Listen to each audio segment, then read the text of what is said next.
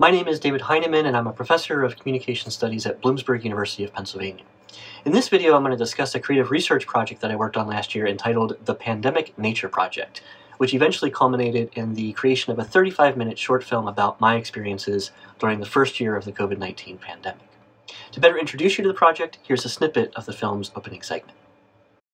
In watching the news, it became increasingly clear that poor leadership and a strained healthcare system had led to an untenable situation, one that would get much worse before it would get better. All of this was scary. It was depressing. There had to be a better way to endure a lengthy pandemic. For millions of Americans, the key to enduring the pandemic was to escape to the great outdoors, to embrace the wide open spaces where fresh air was plentiful and social distancing was the norm. So the response was an unprecedented number of visitors flocking to campgrounds, forests, parks, and hiking trails. This exodus to the outdoors was especially true in Pennsylvania, where I live, and this was the same impulse that I felt when I tried to approach the pandemic as an opportunity to reignite my love of the outdoors. I spent a lot of time in the woods playing and exploring as a child, but thus far I've spent comparatively precious little of my adulthood in those spaces. I'd always enjoyed the way that the forest lights up my senses. When I'm there, I can hear things better, or I notice smaller details in the landscape, or I enjoy the crunch of leaves under my feet, and I feel reconnected to something primal and pure. And so hiking seemed like the perfect antidote to the stillness and isolation that had been imposed by the pandemic.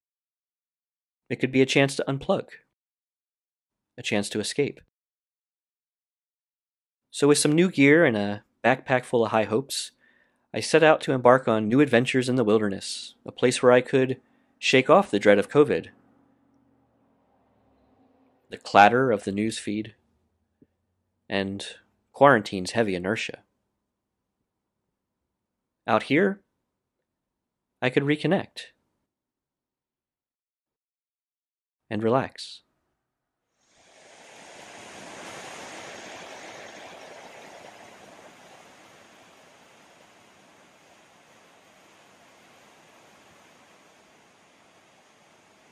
And it worked for a while.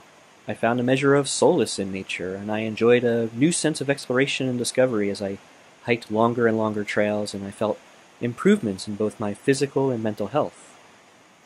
But it was an uneasy escape. Turns out that one can't easily shut out a life-altering event like a global pandemic.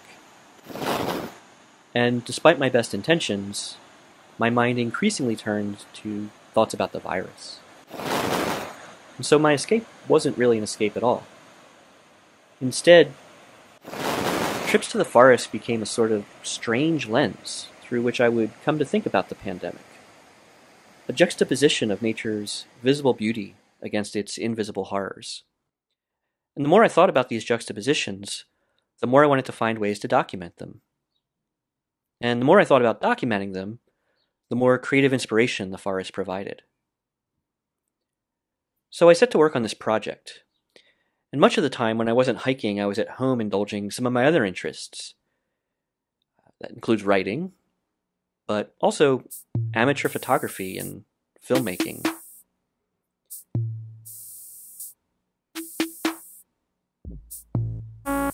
Playing analog synthesizers. Reading postmodern theory. And journaling. And so I used all of this to document what was going on in both my own life and the world during 2020, but to do so in a way that could more holistically capture my experiences than I could with just writing, film, or music alone. I decided to call it the Pandemic Nature Project. You're about to see 20 short vignettes that collectively capture much of how I experienced and thought about the year 2020. Together, I feel like they create a kind of impressionistic story, a sort of visual autoethnography that highlights a year defined by stark contrasts. The beauty of the nature around me against the horrors being caused by the virus, the chosen isolation found in the woods against the forced isolation of quarantine, the physical improvement from hours of hiking against the mental decline from hours of doom scrolling. I hope that in these 20 juxtapositions, you can find a place to situate your own pandemic experience. So that clip should give you a general sense of what the film is set up to do, and I'll show a few more from it here in a moment. But next I want to talk a little bit about how I developed the idea for creating an autoethnographic film. So my academic scholarship has almost always focused on the application of rhetorical and critical theories to new media technologies, and it's often informed by postmodern and deconstructionist approaches to contemporary life. So I find that scholars like Paul Virilio, Stuart Hall, Judith Butler, Michel Foucault, Jacques Derrida, and others often provide theoretical concepts that explain the relationship of where we've been to where we're going. And especially with their ideas, when they're applied to media and used in media criticism, a lot of their work offers a useful understanding of the rhetorical underpinnings of contemporary communication. And so because of this, when the pandemic first hit in full force in March of 2020, I found the writing of scholars like folks like Jean Baudrillard especially useful for contemplating and contextualizing what I saw taking place globally and especially here in the United States. Baudrillard offers that American life is one that's best defined by movement and sprawl, hypocrisy and myth, mediation and confusion. And Jean Baudrillard, after spending time touring and observing life in the United States in the late 20th century, determined that America could be understood only as a, quote, prodigious confusion of effects, a whirl of things and events that defies judgment. He found that due to both its sprawling geography and its increasingly mediated, hyperreal modes of representation, the country always already resisted any kind of simple categorization. It was hard to get a fix on meaning in a culture that was constantly moving. An analysis of the country, he then implies, requires perspective that develops while in motion.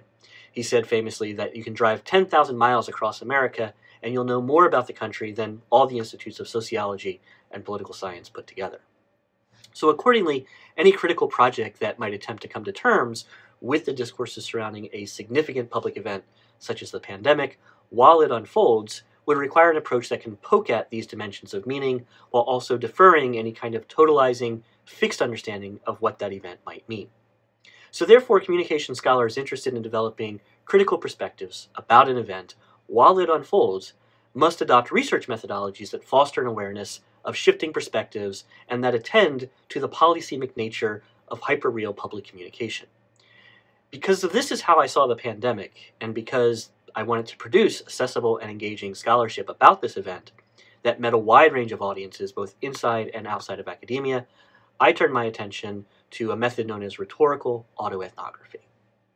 Journal entry. The claims we make about the significance of a particular event or of a particular time period in history, such as the year 2020, are at best contingent, grounded in what we know at the time and what our present needs for those recollections are. Accordingly, our analysis comes after, from a removed perspective. Autoethnography is fascinating as a method in part because of its ability to try and do that kind of post-event analysis that most methods rely on, but in real time. This is why the visual and descriptive becomes so essential to good autoethnography. It must document why it made its claims. It's why I find especially creative or artistic autoethnography to be analytically provocative and critically productive. This also gives autoethnography practices a kind of impressionistic veneer, one that can be frustrating for a reader looking for the takeaway, but a nice place to stay and think for those who value a project that might create that space. And it is from this space that one might enter with empathy into the lives of others. So autoethnography is a method that's especially well suited to the sedimentation of critical concepts, concepts that can shape both perception of the self and analysis of the social, and enrich the quality and rigor of qualitative research. More importantly, the multimediated and multimodal dimensions afforded to autoethnography can help to facilitate the circulation of critical insights and theoretical perspectives not only across disciplines, but also across publics. And so, in the film, I use this understanding of rhetorical autoethnography to track how my own critical perspectives on American life shifted, mutated, and otherwise transformed during the COVID-19 pandemic, and especially my attention to the rhetoric of public communication during this event. And I found that incorporating audiovisual and digital media into the autoethnographic practice and into my methodology was especially useful for emphasizing the tenuous relationships between the researcher, the critical and rhetorical insights that they might offer, and the confusing whirl of ongoing current events that Baudrillard describes. Specifically, the visual autoethnography is especially useful for highlighting the role of juxtapositions in contemporary meaning-making. And the end of the film ultimately argues that a perspective developed through juxtaposition, a process similar to Kenneth Burke's notion of perspective by incongruity, is key for understanding the relationship between the pandemic and its natural and environmental causes. A cellular tower set ablaze. In 1 week, police responded to 7 similar fires, all targeting cell towers. They've since arrested a couple in their 20s and are investigating whether they might have been motivated by a conspiracy theory linking 5G technology to COVID-19. One of the first to suggest the link was this Belgian doctor back in January in an interview with a local newspaper. Within 24 hours, the paper removed the story. But the spark of the conspiracy had been lit. The weeks that followed saw the claim repeated over and over on social media. 5G weakens the immune system, allowing COVID-19 to attack. Others, like this American doctor, claimed there is no virus at all, but rather that 5G is poisoning people's cells. It doesn't make any sense. Well, there is a lot we still don't know about COVID-19. Microbiologists have put the virus under the microscope. Faulkner and Ellis have highlighted that autoethnography is, quote, an autobiographical genre of writing and research that displays multiple layers of consciousness connecting the personal to the cultural. Likewise, Evans and Blair tell us that autoethnography is a form of self-narrative that places the self within the social context and has the capacity to provoke viewers to broaden their horizons, reflect critically on experiences, and enter empathetically into the lives of others, and to actively participate in dialogue regarding the social implications of the encountered. Similarly, Polos has suggested that the effectiveness of an autoethnography is especially indebted to the participation of those who encounter it. He says, I send it out to you and you read it, and something in you starts to change, and together we create a call and response of writing and reading, listening and responding, writing and writing back, of co-authoring a new relational being. And so the work of autoethnography can take different forms: journaling, structured documentation of experiences, systematic analysis of internal responses to external stimuli, free-form responsiveness to unfolding events, and the like.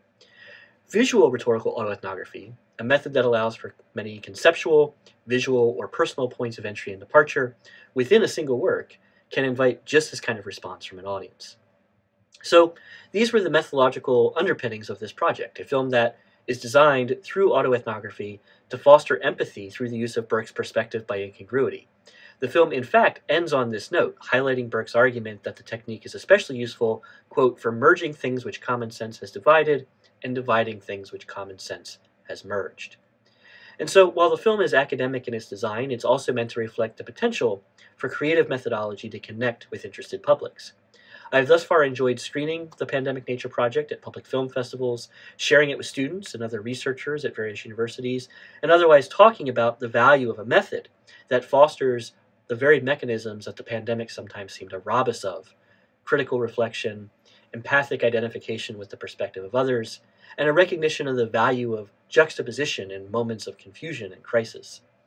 Anyone watching this can find out more about the film at the website linked here and in the description, and I'd be happy to further share my work with you if the opportunity arises. Thank you for your time, and enjoy the rest of the conference.